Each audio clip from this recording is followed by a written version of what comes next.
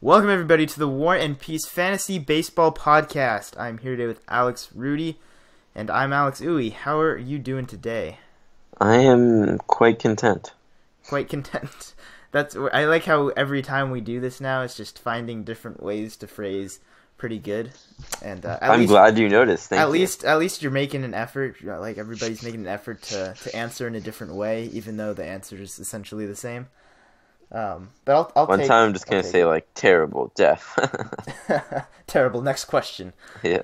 Let's get out of here. No, it's always fun. It's I'm always, done. You can't be in a bad mood when you're talking about baseball. Exactly. Especially fantasy baseball, right? It tears your heart out, but it's still super fun. And it's getting close to that time where, head-to-head leagues are getting to their playoffs, and down the stretch you gotta get every last point you can in your points league and your categories, and oh man, it's a rush. This is the best time for fantasy baseball, is it not? Other than maybe the draft.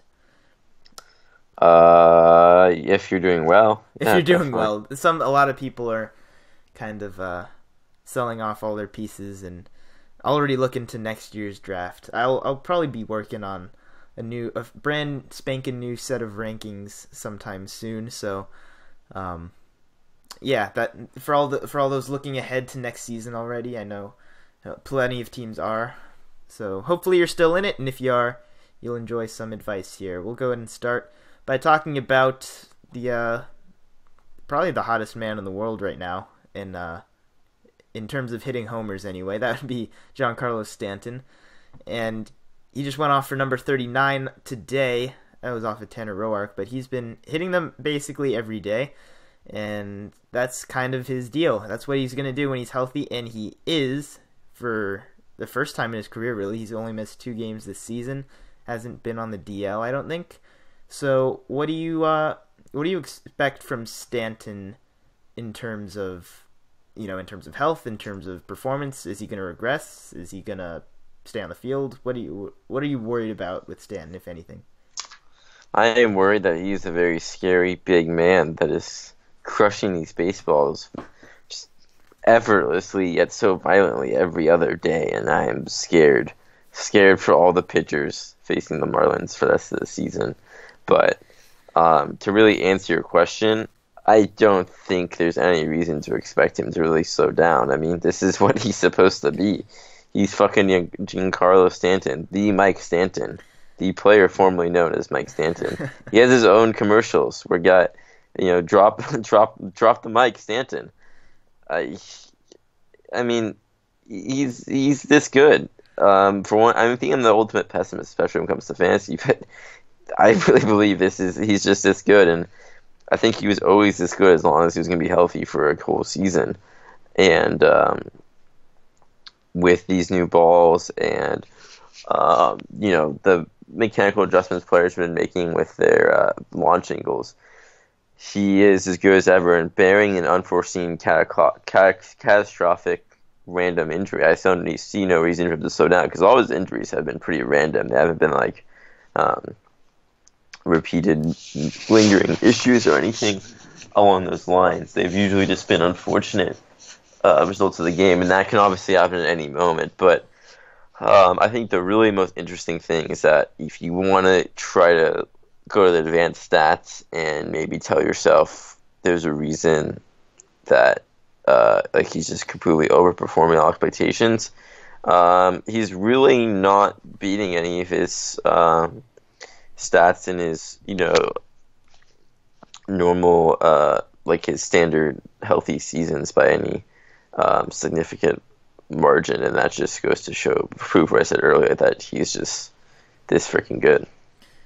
Yeah, and I kind of will remain the Stanton pessimist. I think at this point he's a very clear-cut top 20 player, but I don't want to just dismiss his injury history completely because it hasn't happened this year. I think other than the getting hit in the face by a ball, that was the only kind of freak injury. The rest of them are just random little things which don't send him to the DL for months at a time, but it's just missing big chunks of the season consistently that worries me, and I don't think he gets a full pass on that in my book. And obviously the man strikes out a lot, not as much as others, but he does go through stretches where he will just strike out a lot, and then, basically anything that's a mistake to him is going to leave the ballpark. But there's times when that hole in his swing, or if there might open up a hole in his swing where it's just really hard for him to make contact, and he can go through stretches where he'll strike out an obscene amount, but he normally is corrected. And he is striking out less than ever before, though, this year. I guess, but that's already to counter a pretty high strikeout rate. That's true. With, I think, and also with fantasy baseball specifically, he's not really as good as he's been. He's not been the best player in the last 30 days. Even he's up there in the top 20 range. I'm not even sure if he's been top 10 the last 30 days in a standard ESPN league. Let me see about that. He is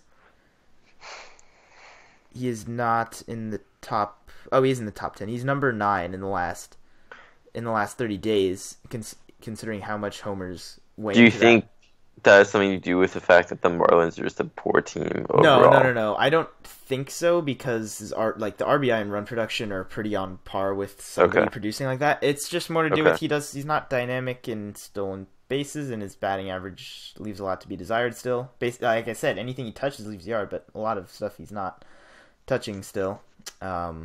I still think, though, I, for example, bought low on him before the season in a trade. I think I gave up Salvador Perez and David Price, and in return I received Stanton and Carlos Rodon, I believe. Is that his name? Yeah, that's his name. Okay, I'm just making sure. I'm bad. There's a Rondon, and there's so many guys. Yeah, I just wanted to make sure.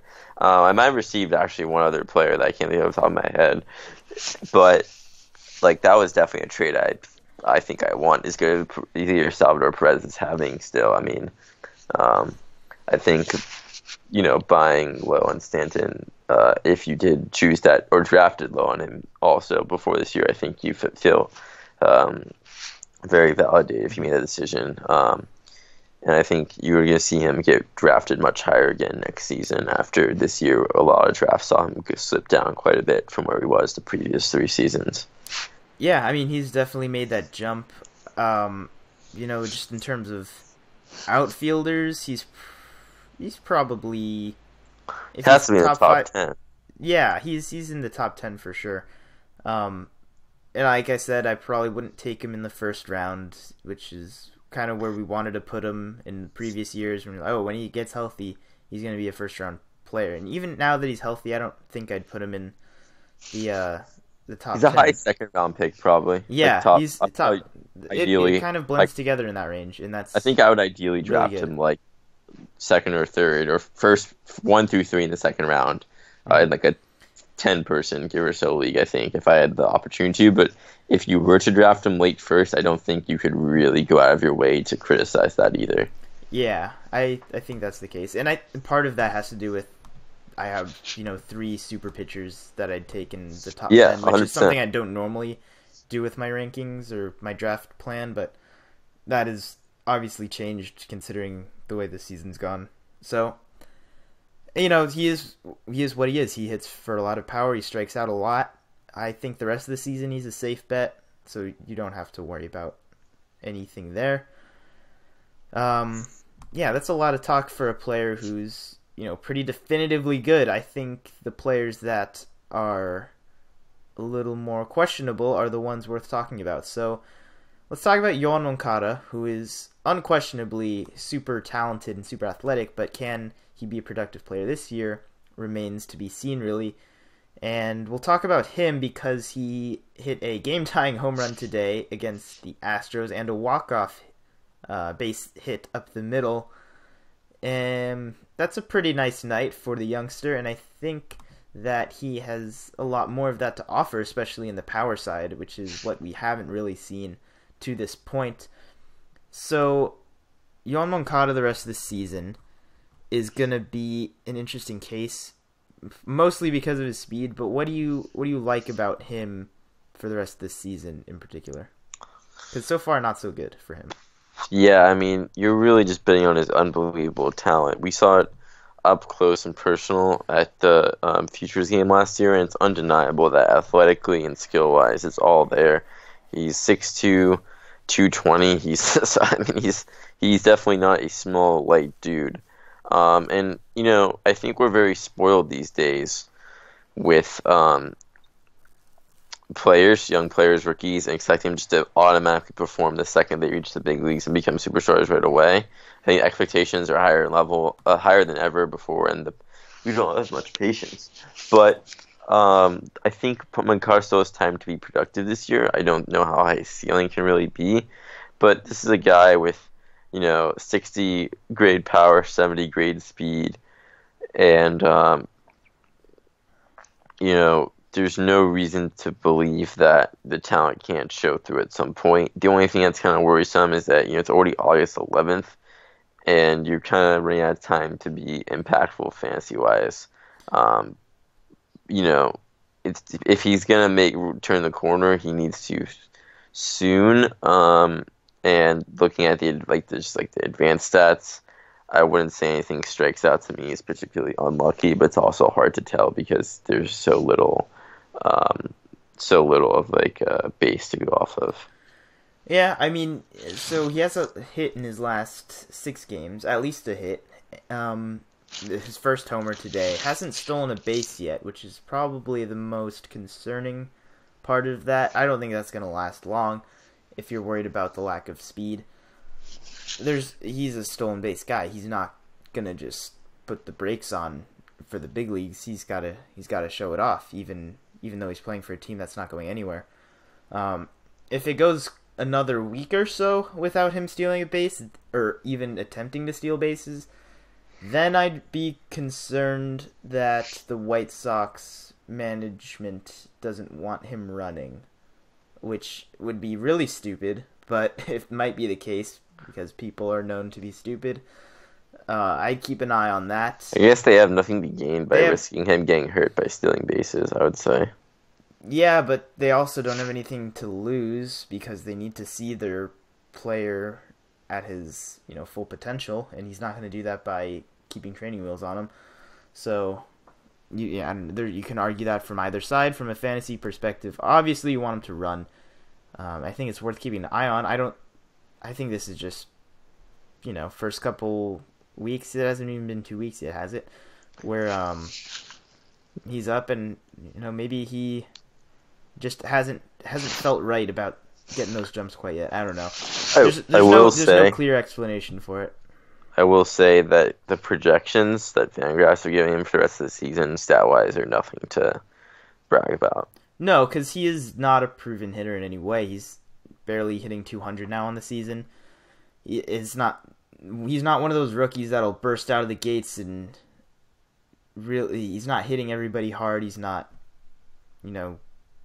he's not coming out of the gates hot and slowly regressing from there. Hopefully he does pick it up at some point. Might not be this season. We'll see. So, with all this young player talk and the talk about us being spoiled by the talent that we see emerge right out of the gates, let's talk about somebody who might have been a little bit dismissed at this point in the season earlier this year. And that's Alex Bregman, who's finally doing it. He's doing the thing where he hits the ball really hard and runs the bases a lot. So he's been one of the top players in fantasy baseball recently, in just regular baseball too. He's really put it together. Everybody knew it was going to happen eventually, but people still weren't patient. They hoped it would happen right out the gates.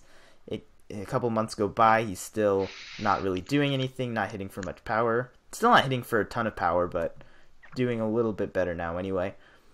But the last 30 days, number 12 player on the player rater, and he's since added shortstop eligibility, all the more reason to like him. I probably see him getting shortstop eligibility for next season even, which would increase his stock quite a bit. So Alex Bregman, I think I'm the one who's done a lot more research and close monitoring of his game But at first glance, is there anything that Bregman's doing better in recent weeks that stands out to you? Is there anything in particular that looks fluky? What's your take on him? You know what? I mean, this guy is clearly talented, and I think, like you led off with, he's another great example of the whole patience thing and being spoiled with the Mike Trouts and the like his teammate Carlos Correa's of the world, just lighting the world on fire the moment they enter the majors. And looking at his just advanced stats, there's no reason to expect this to be him going back to this level as fluky. I think he really is this good and this talented. I think, considering how much you know about him, you could probably attest that. I think he can be a lot better because his power numbers are really down to what you would expect based on what he did in the minor leagues. And I think he could have had 20 home runs by now if he was hitting this way the whole season. And I don't know if he just needs confidence from the team in some way that Correa's injury helped give him an opportunity that boosted him. I don't know about that. Because it seems but the timing is coincidental at the very least, that he kind of seemed to heat up around the time that Correa left. He just hits better as a shortstop. I don't know. Yeah, there are guys who hit better at certain positions, and he might just need this much time to adjust. And I think Dansby Swanson is kind of an interesting example of the counter where the team was just fed up with it and said, "We gotta send you some minors, bud. Like, you're not cutting it." And Bregman was never doing that bad, but he definitely was nothing impressive, especially for the second overall pick in a draft. Up until this point, but he's finally heating up. What is his ceiling, though? I'm kind of curious. Do you think, how good can he be? Well, I think his ceiling's not very much higher than what he's doing right now, and that's really nothing bad because he's doing really well right now. Let me see what he's on the season now. He's up to 276 batting average wise. He has quite a bit of a hit streak going. I can't count exactly how long it's been. It's been 13 games in a row with a hit, and multiple hit games in there as well, of course. The power's been better. He's hitting less ground balls, which is key to his game. I think it's a good mix, which is what I expect from him. A little bit of power, a little bit of speed. He's got 12 stolen bases now on the year as well. And the contact ability, the raw hitting ability is what stood out the most for Bregman throughout his entire career. That's why he tore through the minor league so quickly. His strikeout to walk ratio is really good right now. I think it's something like 45 walks to 60 strikeouts, which for a young player is more than acceptable at this point. I think he has the potential to be a 1-to-1 strikeout to walk person, which is really rare and extremely valuable in points leagues even. So with Bregman, I think it's fair to expect much of the same. I think he's still got some spills in there where he can. Who's a comparable guy? If you had to name one player that he's most similar to. Stats wise, I'd say prime Ben Zobrist maybe. Okay. I think that is probably where I'd land that comp. Not more power than that, I would say. But a guy who really doesn't strike out a lot. So there's a jack of all trades complimentary guy who, if you nab in the 4th or 5th round, is going to be very, very solid for you. Yeah, might even sneak into. No, I think he's around the 4th, 5th round. That's pretty accurate, actually. So Alex Bregman, everybody should own him at this point. What's his percent ownage at this point in ESPN leagues?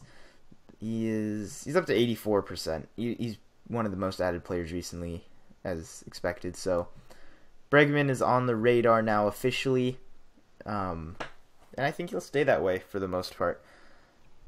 Let's continue on here. We have a trade to talk about. Waiver trade finally happened. You normally get one or two of those to pick out.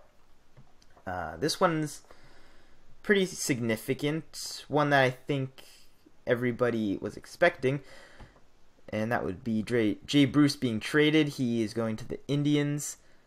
where this kind of ties into something else we'll talk about with some of the significant injuries recently, but Michael Brantley is on the DL, so Bruce will play in his spot for the most part, or get his at-bats anyway. And then when Brantley's back, they can mix and match. Bruce can play first base also, give Santana a break or Edwin a break at DH.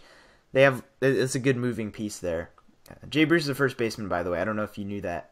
Wait, what? That's not common knowledge. He has gained eligibility at first base. He's been playing there for the Mets. Wow. It makes sense, though, the way the Mets have been playing their outfield Definitely. with Conforto, Granderson, and Cespedes. I mean, somebody's gotta move. So that's what's up with Jay Bruce. Not much different look for him there. He's gonna slowly work his way towards 30 homers like he always does. Not slowly. He's 29 right now. Quickly make his way to 30 home runs as he always does. Hopefully he pushes through a little bit more this year and pushes it closer to 40, which is he should be his career high of 34, no problem at this rate. He should, but he's a streaky hitter by nature. Very true. A change of scenery isn't always a good thing. People like to say, "Oh, a change of scenery is good for this guy." I've never heard anybody say a change of scenery is bad for this player. Isn't that something interesting? Well, I feel like people would never talk about it when the guy's just doing well or like what you expect. They always say if a guy's doing poorly, oh, maybe the change of scenery will help him. But you never hear them talking about how it'll affect guys who are performing to expectations like Jay Bruce. Which is strange, I think. 100%. All the more reason to... I mean, I would say, like, when he changed teams from the Reds to the Mets, he didn't perform any worse, so... No, he did, actually. He was not very good when he came over to the Mets, if I recall. In that first half season. I think that's exactly how it went. It took him a while to get accustomed. I mean, he had a great year so far, though, so... Well, this year. Yeah, I'm not gonna make any conclusions about Jay Bruce and how his hitter environment's gonna affect him very much, because he is very clearly the player he always has been. Hits for a lot of power, not too much to offer batting average-wise, but a solid player to have in the middle of your lineup, on your fantasy team, anywhere, really. Nothing changes with Bruce for me. I think he should be better. He's going to a better lineup, so, I mean, you could probably tack on a tiny bit of expectations value-wise there, and, I mean, Citi Field's a pitcher's park, even though it seems like there's been a gazillion home runs hit this year. It's a good park for lefty power, actually. I don't think Citi's limited him too much there. But Jay Bruce is solid. I really think this move is probably more impactful in real life than it is in fantasy, because I think Bruce just is a guy, like you said, he is what he is, and this trade doesn't really change that in any way, shape, or form. But if you need power, I mean, he should play every game for them going forward, and there's no reason to really expect him to not hit at least somewhere between 6 and 12 home runs between now and the rest of the season. He should get 100 RBIs, probably 80 to 90 runs total. So, yeah. Michael Brantley, is it time to part ways for the season? Obviously, Dynasty Leagues, you still want to hang on to him. He is made out of glass, though. It's undeniable. I mean, did you see the injury? No, I didn't. It was pretty... I mean, I don't blame him for getting hurt, but he, got stuck in turf and is now on the 10-day DL. And, that's not quite as bad as Johan Camargo's injury, where he, tripped running onto the field and now is on the 10-day DL. Wait, really? I did not hear about that. He was literally, jumping over, the foul line while running to short and rolled his ankle or something. Wow. But, yeah, 2 injuries of guys getting hurt on turf. But, I mean, Brantley's hamstrings and ankles are just unbelievably fragile. And I give him credit, honestly. He comes back from every injury pretty back to where he is. But, yeah, in a single season in the league, I don't think you can really rely on him going forward, because he takes forever to recover, it always seems like, from these small injuries. Yeah, there's a lot of better players than him on the DL right now, I would say. He's really good in our keeper league for some reasons I'll never comprehend. Well, because he doesn't strike out a lot. Yeah, I guess that's the main reason. It's that strikeout to walk ratio that is very, very helpful for players. but he's a 30-year-old player, so who doesn't have any power to speak of. I don't really know how valuable he is going forward in any situation. And it's really only situations like our Dynasty League that significantly rewards guys that don't have good walk to strikeout ratios, where I think at this point is very valuable, which is unfortunate for a guy of his caliber. Yeah. Yeah. So if you have room on your DL, you don't have to drop him because he is on the DL. So I think we'll go ahead and talk about a few more injuries here that happened recently.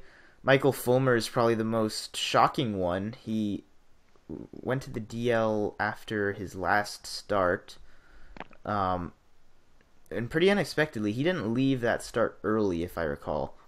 They placed him on the DL the day after, I want to say. He got shelled, though, I know for sure. He did. It definitely seemed like something was bothering him. I don't know what to do with Fulmer for the context of this season. I'm just gonna go ahead and admit it that I don't have the answers on this one. Apparently, recent reports say that he was feeling good throwing, just about 80 feet recently, the other day. But it was the first time throwing since he hit the DL since the end of July. They expect him to rejoin the rotation soon.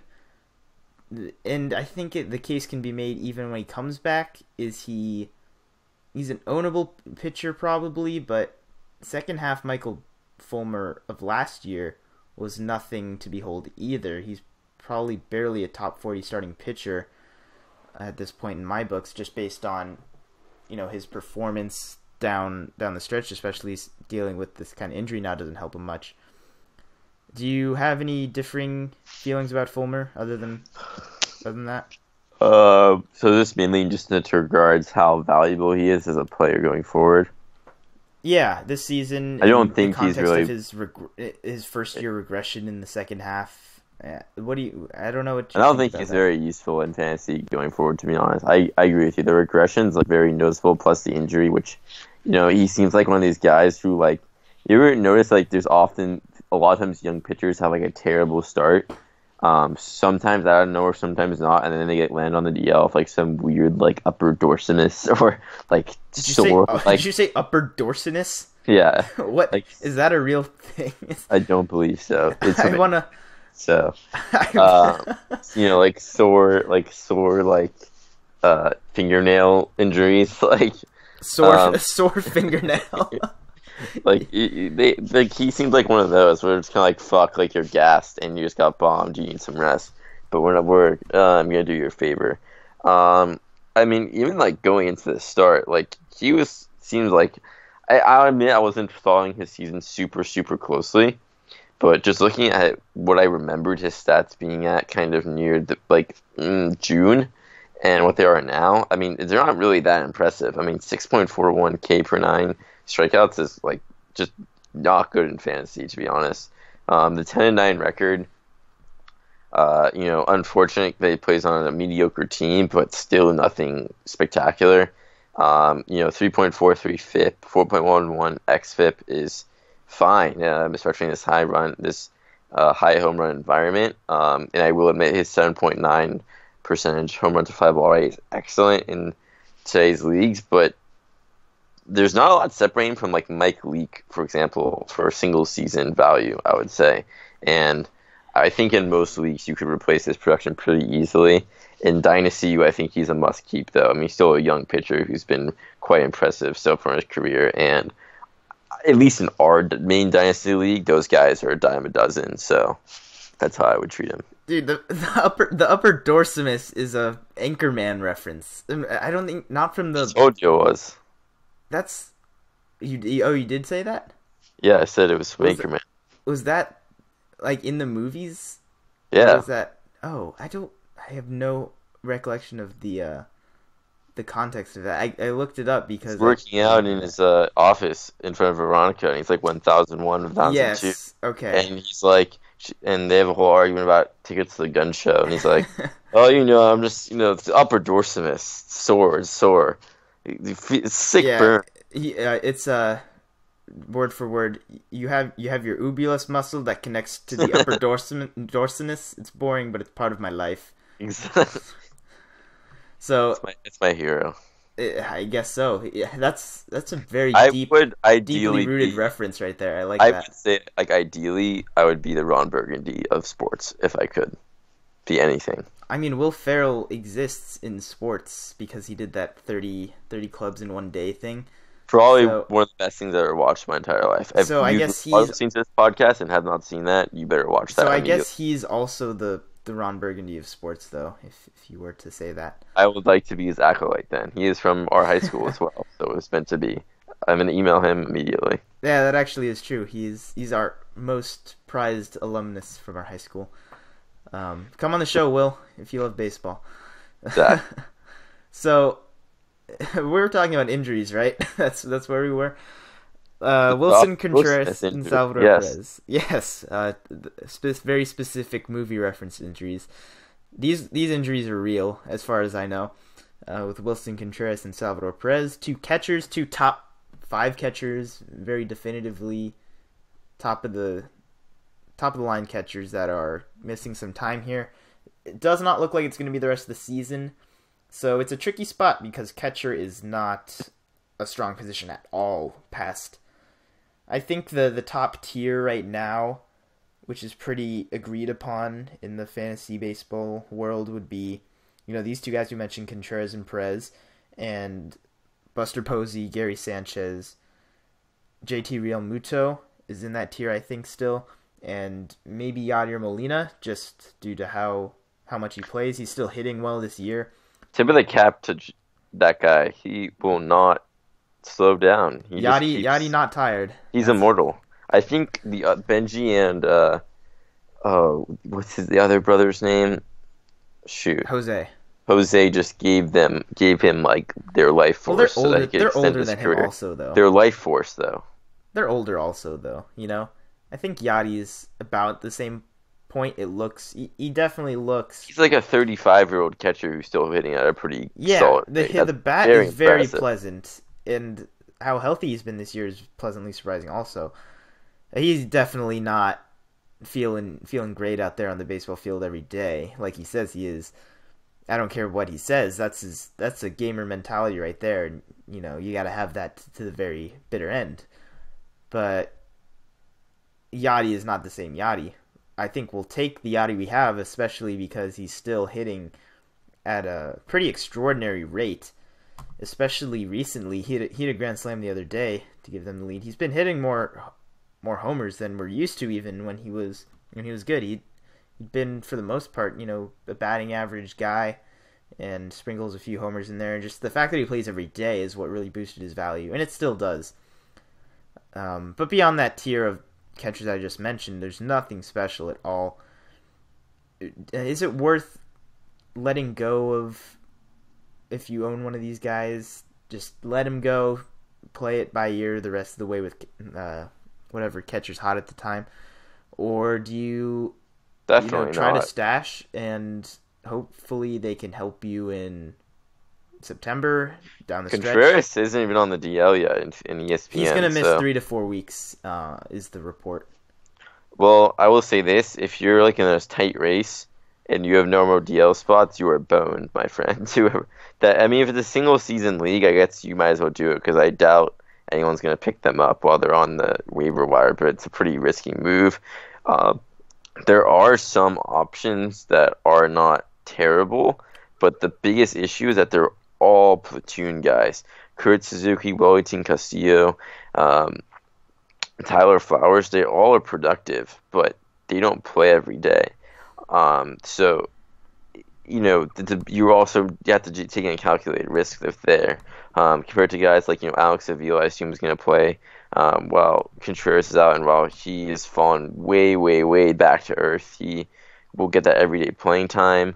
Austin Hedges has some power, as does Grandal and Matt Wieters, but they are Mike Zunino and Mike Zunino. All those guys hit home runs, but they really do nothing else.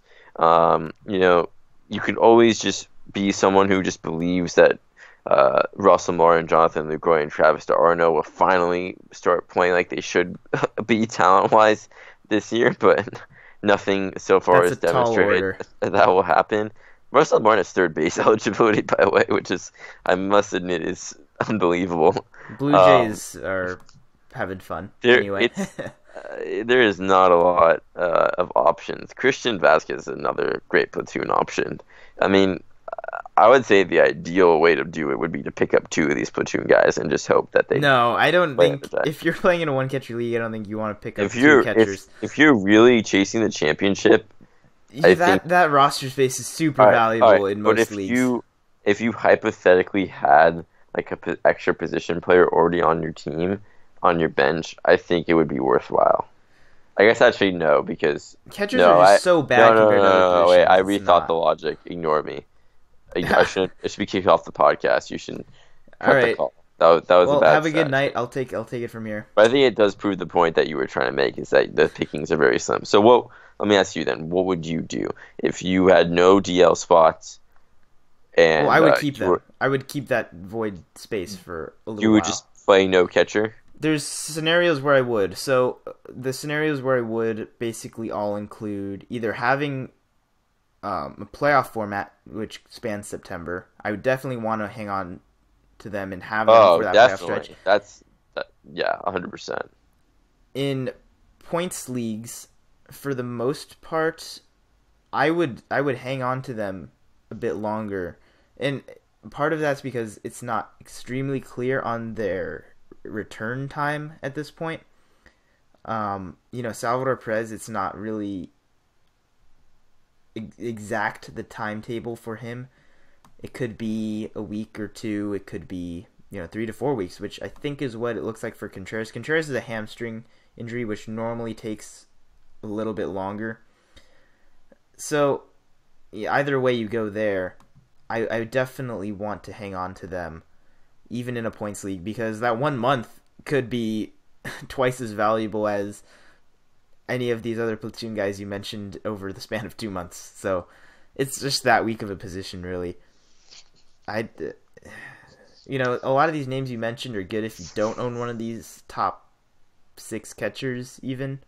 So, would you consider trying to trade for one of the other healthy top catchers? No, you can't really trade for catchers. It's really hard to do that. Well, if there was a team that had no shot of winning the championship, you could offer one of the hurt catchers. It'd be easier in a dynasty league. It'd be a little easier, maybe. Yeah.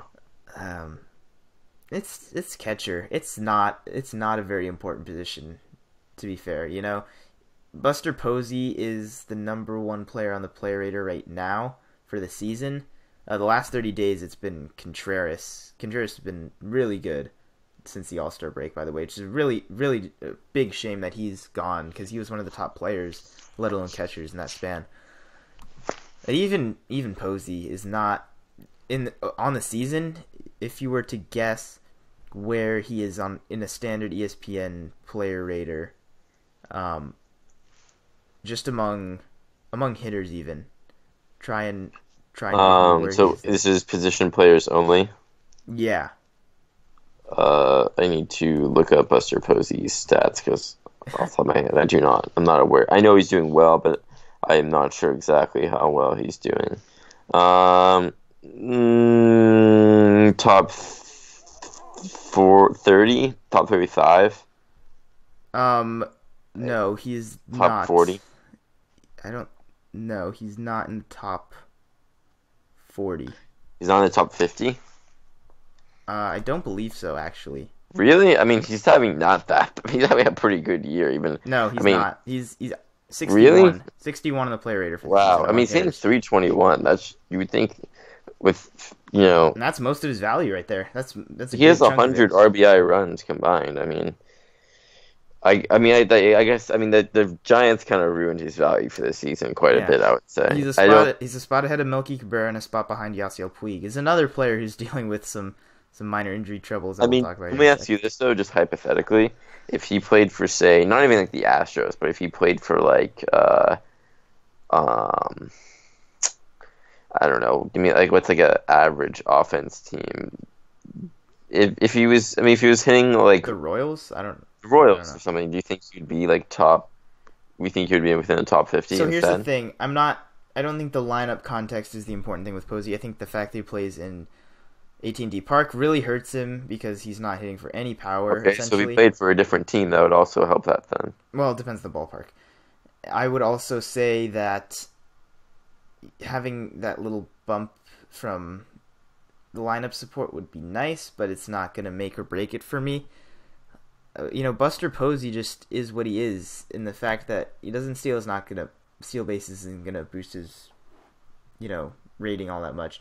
The batting average is the best part about his game, and it always has been. It's just that when he can hit for some decent power, also alongside that, that's when he elevates himself to being that top level player. So that's just a little context for where catchers are really, Not a good in terms place. of that. Not a good place by any means. So Yasiel Puig is a guy I mentioned. He's one spot ahead of Posey on the player rater for the season. In fact, who has had a very surprisingly nice year. Right now is day to day with hamstring and knee issues, sore knee and hamstring. He's out of the lineup and that's just a day to day thing. But it's Yasiel Puig also who is probably the most famous hamstrings in all of LA at the very least. So he has really had trouble staying on the field in the past due to minor issues like this. Well, it could very well turn into something more. It's not right now. I'm not going to speculate that it is something more. I think that's a good reality check on Puig, to show, even if he is doing the things that we expect Puig to do, just hitting for power and stealing bases, and being the more complete player that we all want, he's still a pretty brittle player, and that's not something to be ignored. Does that affect the way you look at Puig at all? I know he's been very pleasing to most people, especially Dodgers fans, these I last couple fucking months. love Yasiel Puig just on the field. There's no doubt. Few guys entertain me more, but like fantasy wise, he's like very difficult to gauge. And a big reason that is because he was so unbelievably effing good when he first came to Major League. He's clearly never going to reach that level ever again. And I mean, like I just don't see anything that he does that like jumps out to me like, wow, like this helps my team a lot. I mean, I guess He's a balanced player. He's a very balanced player. 21 home runs is pretty good for a right fielder. He's definitely wrong with that, but he's just like a guy that, you know, I don't know. He doesn't. I don't think he has much upside at this point. I don't think he's gonna break out the rest of the season and end up with much better stats than this in any category. He's fine. I don't.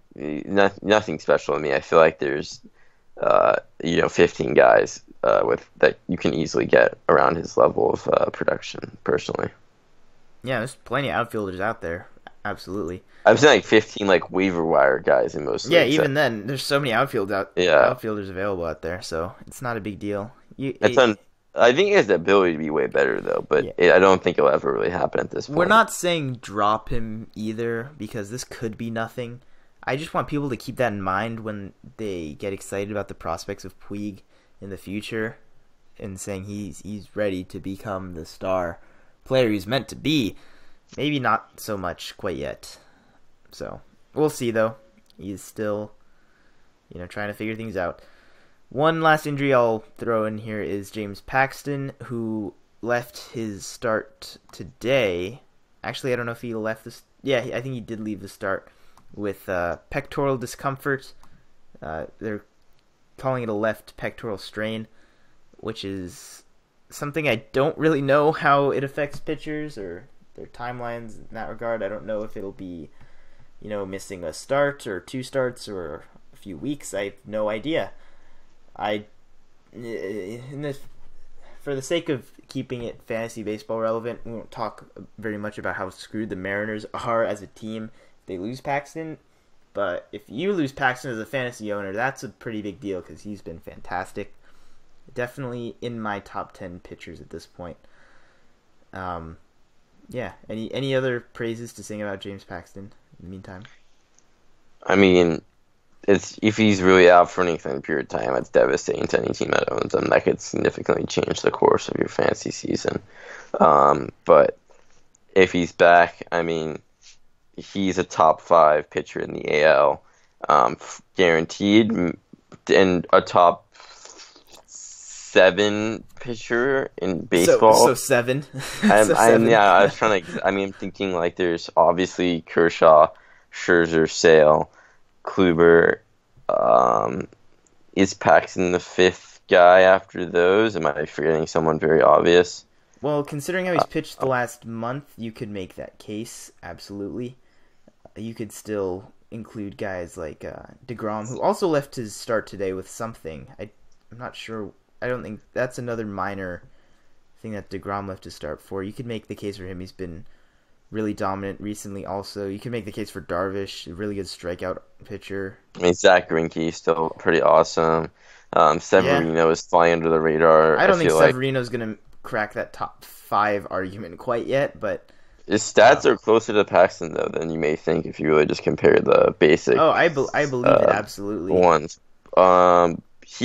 Paxton's a fucking beast, and people have been, all the smart people like you have been calling it for a couple of years now, and he's finally been healthy enough in one season to prove it. But the guy is made out of glass. I think more than anything, it's undeniable. And a pitcher made out of glass is just a worrisome combination overall. Just the total production. I really cannot. Like, it really worries me. As good and talented clearly is, the fact that he just never fucking stays healthy for a particularly long period of time. I think this might be his 3rd trip to the DL this season alone, even though they've all been minor injuries. It's definitely his 2nd, I'm pretty sure. And this is been a healthy season for him. That says a lot about his body's ability to handle the workload. Yeah, and injury history kind of suggests that. But when he's on the field, he's doing it right. He's doing the work. So that's pretty much all injury-wise. Aaron Hicks is back for the Yankees. That's exciting. Finally. Yeah, it's about time. And he's going to take Clint Frazier's spot on the roster for the time being. Clint's also dealing with a oblique injury, I think. So their outfield should be relatively unaffected. They still carry 4 outfielders that, in my opinion, essentially have to play every day. That might get tricky. But I think they're flexible with DH right now too. Holiday's dealing with stuff. So he'll play. He'll play every day for the Yankees.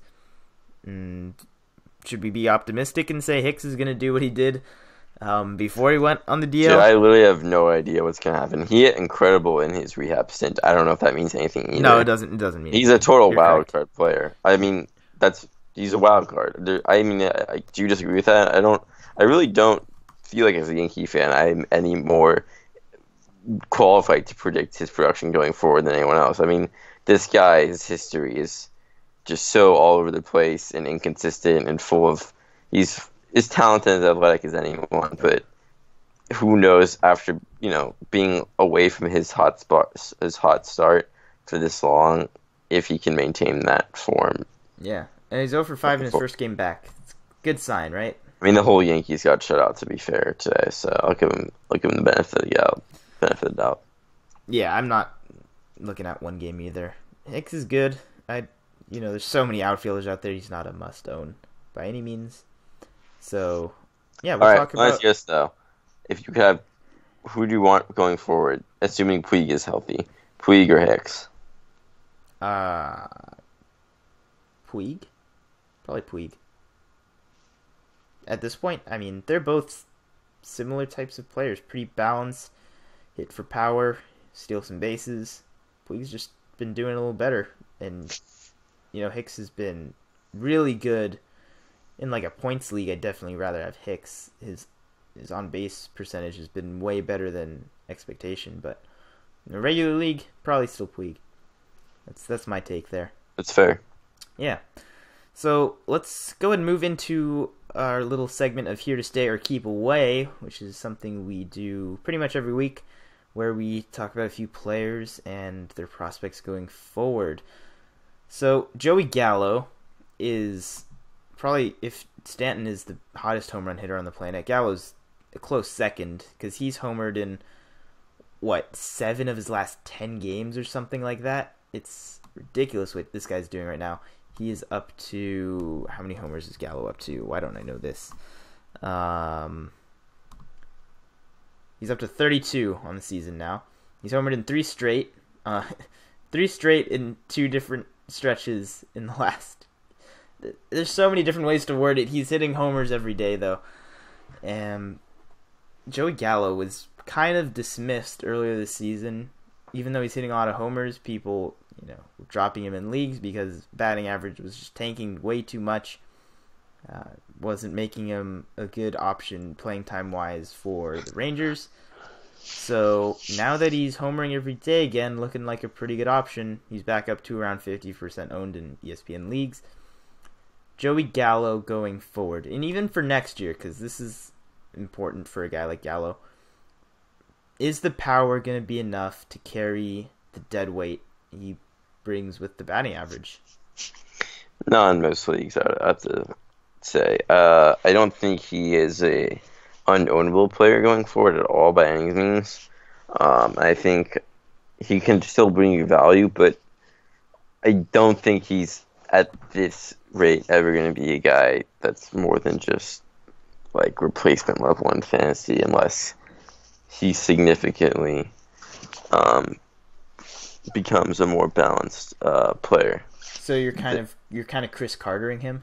I mean, at this point in his career? I think that's a pretty comparable guy. Chris Carter last year hit 44 home runs or something. He led the NL in home runs, and I would really be curious to see what percentage he was owned in ESPN leagues or ESPN leagues last year. I'm sure it was nothing special, and I like Gallo as a guy. I think he's very talented, but I think there's only very specific formats where he's anything more than just a filler guy, because most leagues are going to significantly reprimand you for how severely he hurts your average OBP and strikeout statistics. Oh, he walks enough to make his OBP not super detrimental. Still hits with an OBP of 325, which isn't good, but it's not as detrimental as, let's say, a sub 200 averages, which is what he's had for most of the year. It's up to 212 now. But that's a really good power bat right there. And he's 23 years old. I don't know if I'm ready to just say that Gallo is what he is and he'll be a potential 45. He could be Chris Davis to the Orioles and just have the... What do you mean? What do you mean? This would be a lot. He would have to raise his batting average like 50 points to get to peak Chris Davis on the Orioles. I mean, just with... I'm talking about as a player. Each year he has the prospects of hitting 45 to 50 homers if he puts enough balls in play. But, there's a bunch of years mixed in there, like every other year, where Chris Davis just wasn't doing that enough throughout the course of the season. To me, he's a guy that you want to trade to someone who can fool into convincing that he's better than he really is, because he has flashy numbers, but they really don't translate much in most fantasy into much fantasy value, in my opinion. Well, 61 runs scored, 61 RBIs, 32 homers, definitely do translate in a lot of leagues. At this point in the season, he's turned himself into a pretty good I just right now. How many leagues are there really? Okay, but he's having an absurdly hot stretch. Like, this is ridiculous. Like, no one... He would be the greatest player in history. That's what he does. He's a streaky player. That's not good in fantasy. You don't want streaky players. You don't want streaky hitters, the numbers. Especially. You want him to be on your team when those numbers are getting put. But that's not how fantasy works. That's just... Who plays that? You don't stream hitters. You don't know when their streaks work that way. It's just luck. And I don't know. Maybe that's just how I view it. Well, yeah, but I think... I'm very, very opposed to rely on guys for like that. For that very reason. And I don't know what league exists. I've never seen one where his detrimental disadvantages are minimized enough where you can get over the fact that he is just a lottery ticket and just a slot machine of a player. I'm going to go ahead and say that for the reason that you mentioned, that you can't really predict hot hands of hitters and whatnot down to the T. When you encounter players that you want, you stick with them because you know the ups and downs are coming, and you want to stick with them just to get the full season numbers if you're confident that that player will reach that point. And it's hard to do. It's hard to be patient with players, especially with a player like Gallo, who can be incredibly streaky, and even when he's a hot hitter like this, isn't really going to provide you anything additional in batting average. He's not, in the last 30 days, he's not dragging you down batting average-wise, but he's certainly skyrocketing you with those home run numbers. Like, there's no denying that part. In the last 30 days, he's the second best in that category. That's one category. That's an important category. Listen, I'm not saying he's a bad player. All I'm saying is that he's average at best. He has a significant cap on his value. Listen, I literally was going to add him today just to write out the hot streak because I needed a utility hitter. And I received some extra acquisitions but in a trade. But that doesn't mean I think all I'm saying is he's not the next Giancarlo Stanton, who we talked about earlier. This is, at the moment, all he is. And that kind of player is only so good. There is a significant ceiling to a guy who can only subsist on one carry. Why is he's no better than Billy Hamilton, is what I'm trying to say at the moment. Billy Hamilton's really good. I don't know. Only in certain leagues, though. You're acting anywhere where stolen bases counts, he's just really not good. true. But okay, but I'm just in saying. a points league, Billy Hamilton sucks. So like, I think you have like this idea that like just because a guy is good in rotisserie, he's good in all fantasy leagues. That's just not true. I didn't say that. I didn't say I said anywhere stolen bases have an impact. Every Billy league Hamilton's really good. Every league counts stolen bases. I assume 98% as some form of attribute that you can use, but it's only in category leagues where these guys profiles are very helpful, where their true value can be maximized. And in my opinion, in most formats, they're very limited. I don't think Billy Hamilton is really that good. Hamilton's on-base percentage is abysmal, and obviously doesn't slug at all. Exactly. But those are leagues that would involve on-base and slugging, which a lot of points leagues do. Not necessarily all points leagues do, but Hamilton is not. He is definitely an above-average player, I think, at this point. And I'm not going to go ahead and reference the ESPN Player Rater, but I mean, because it's very clear that in a standard league, he's super valuable. He's the number 13 hitter on the Player Rater, which is stupid. He's above Mike Trout right now, like on the season. I know Trout missed a lot of time, but that's what it does. That's how far ahead he is. Joey Gallo is? Category. No, Hamilton. Billy Hamilton's 13 in all of fantasy baseball in the ESPN Player Rater. All hitters. But that's still. I do not understand that. I just don't get it. It's because let's see. Let's because he has 45 stolen bases. 45 stolen bases, but it's the fact the disparity is so great in stolen bases. If I take a look at the stolen base leaderboard, it has to do with the quantity of steals there are in baseball today, and it's much lower than the power numbers. As maybe I'm just biased because I don't play in leagues that like give that much value to stolen base to single categories. That's definitely why, but a lot of leagues do. Okay, then maybe that's just why I have this opinion of this way, because I never have played in leagues where like I do see like we're in a categories league, and I do see how Billy Hamilton would essentially single-handedly win stolen bases for the entire season this year. But Gallo definitely doesn't do that because there's a fuck ton of home runs. There's so much power. So if anything, he's a significantly that just hurts him even more, honestly, because if this is like an era where everyone's just hitting 20 home runs like it's nothing, it feels like. So Gallo's the rest of Gallo, all of Gallo's deficiencies are even more obvious because obviously 34 whatever you said is still a very large amount for August 11th, but compared to like 3 or 4 years ago where that could have led a league in home runs for the season almost, that's just not as noteworthy. Yeah. And I just want to comment. You definitely trumped me on Hamilton, though. That you crushed me on that. I was wrong. I think the thing is in points leagues too is, obviously stolen bases, in points leagues stolen bases drive him from an unownable awful player to being a barely average player, because stolen bases do count in points leagues too. And in normal leagues, they just drive him to the top of that rating, because he has 45, D. Gordon has 40, Trey Turner, who's injured, has 35. Nobody else has above 30 stolen bases. There's 1, 2, 3, 4, 5, 6, 7 players with 20 even. And then everything else of that is just, whatever. It is what it is. There's so many fewer stolen bases just in the game of baseball. So that's where a lot of that value comes from. And that has nothing to do with Gallo, really.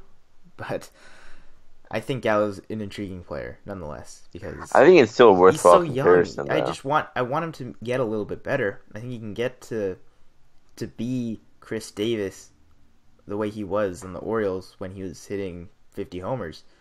I think that's a very realistic outcome based on what I've seen.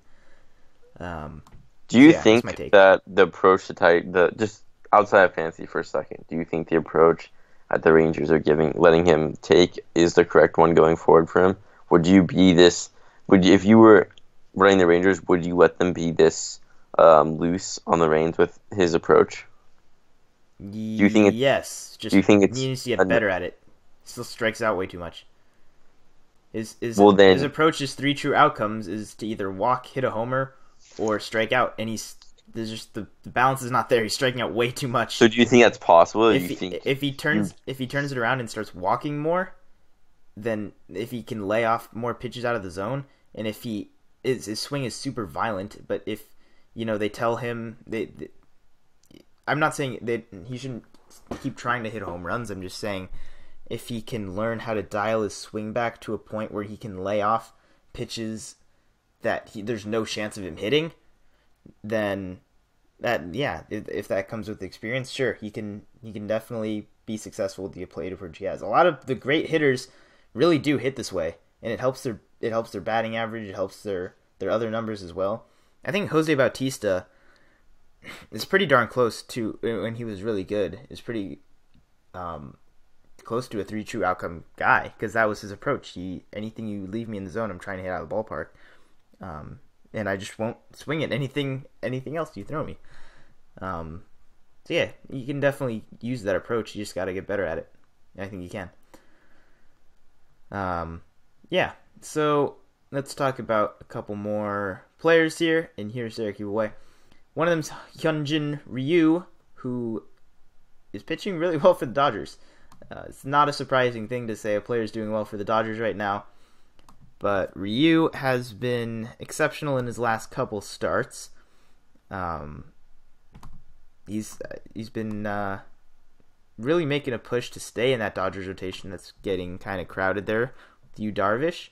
So, if you're still with me, I'm not sure if Skype dropped out or something. Nope, I'm still here. Okay, I wasn't sure. Sometimes it happens. Hyunjin Ryu coming off of a pretty nice stretch of starts, 2 consecutive scoreless 7-inning starts, in fact. Do you think he has a place with the Dodgers going forward? I mean, the rest of the season he probably does, but even after that? After the season, you're saying? Yeah. After the season, I think there's no way to know, because they have 7 starting caliber pitchers on the roster. They have still a couple of guys in the minors that are pretty good. Ryu has another year on his contract, which I don't think it immediately means anything. He only makes $6 million a year, honestly. So I could honestly even see them sticking him in the bullpen next season. I wouldn't be surprised, because it makes no difference to the Dodgers. So next year, I would not be super confident. Especially considering he's by far one of the most fragile players I've ever seen in any sport. I mean, he literally did not play for 2 years, basically at all. But his numbers this year are good. There's no other way to put it. It's a pretty high whip. Is the only they're pretty good. Is the only concern I have.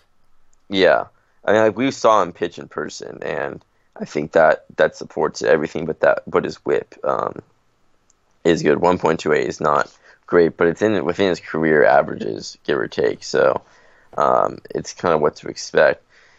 He gets you, all the other categories at a Yeah. decent clip. I mean, he's good. He's nothing special. He isn't going to win you a league. I think going forward, I'd probably stream him. I would say he's probably a really good streaming option Yeah. going I forward. do want to say, But if he like stubs his toe and dies, like I wouldn't be shocked. Like worst case scenario. Um, so he's basically an oot player. I mean, to be completely honest, like injury wise, you mean? yeah, exactly. I will say that an okay, good pitcher on a fantastic team does elevate him to a above average fantasy option. And I think you got to use him if he's out there. You should pick him up because he's only owned in 45% of leagues. I want as many Dodgers pitchers as I can right now because they're gonna win so many games. Even Kenta Maeda, who's been up and down this year, you definitely want him on your team just because of that Dodgers bump. He's gonna win some games there. Alex Wood's been fantastic and he's winning every single game, which is really where a lot of his value is coming from. Even though the rest of his numbers have been good, but it takes it to that next level when you're playing for a good team like that. I think that's the thing to keep in mind with Ryu. Long term, who knows really? He doesn't have much of a place with the Dodgers. He doesn't have a place in their postseason rotation probably either, so that should be interesting to watch. Another pitcher I want to talk about is Colin McHugh, who for the Astros in his last start gave up 7 earned runs, but for the most part is not a guy that's going to give up 5 runs every time he goes out. He's a pretty good pitcher. He's pretty effective considering his stuff isn't electric. He's a big curveball user. Are you liking McHugh? This is another argument with the okay pitcher on a really good team for the most part. So Yeah, I didn't even think of it like that. But that was like an amazing point that you brought up, and I think that's like 90% of these guys is not value, but like what makes them interesting, honestly, right now, is that they're playing for teams that are scoring a ton of runs and just winning a ton of games. And I'm not sure exactly what like their strength of schedule is going forward, but I pretty much had the same thing to say about McHugh as I do about Ryu. Same guy. I'm not happy about any pitcher getting lit up by the White Sox of all teams, but It's not great. for the most part, he's not been great. He's not been good this season at all. He's a 5.32 ERA and a WHIP of 1.36, which is too high for a guy like that. I think for the most part, he's the same kind of pitcher, though he's not gonna walk a lot of batters. He has walked, a few batters in the 4 starts he's made this year. But as long as he's pitching, down in the zone, getting a lot of contact outs, and 5 to 7 strikeouts along the way, and a quality start win pretty much every time out, I think that's really valuable going forward. And the numbers right now don't make him look very valuable. I think I like Ryu better than him for this season, but weirdly going forward, I might actually like McHugh better, just because he has been excellent in the past, and this year, while he was out for a very long time, before that he was a decently healthy pitcher, and his 2015 was like very, very good. And if you replicate that going forward, I mean, it would be an extremely valuable player. Though I do believe he might be a free agent after the season. He might be still in arbitration. But yeah, I'm not sure. I will say these guys both have very not concrete roles in the future. But I think who would you take right now for the rest of the season? You have to pick one between Ryu and McHugh. Rest of the season, I'd probably take Ryu. Yeah, I would too. I think I'm not happy. I'm not happy. I definitely wouldn't use him in his start next week against Arizona, which is an interesting interleague matchup. So it's always homework. I wouldn't use Ryu really in it, Colorado or Arizona either. To be fair, so what about for next season? Oh, for next season, I don't know. I didn't mean. I'm saying just Neither on of top them are of that. keepers Yeah, definitely. by any means. Who would I have higher in rankings for next season? It's probably McHugh, just more rotation security. That's the only reason, really. I don't know what Dodgers rotation is going to shake out to look like. Rio might miss out on starts.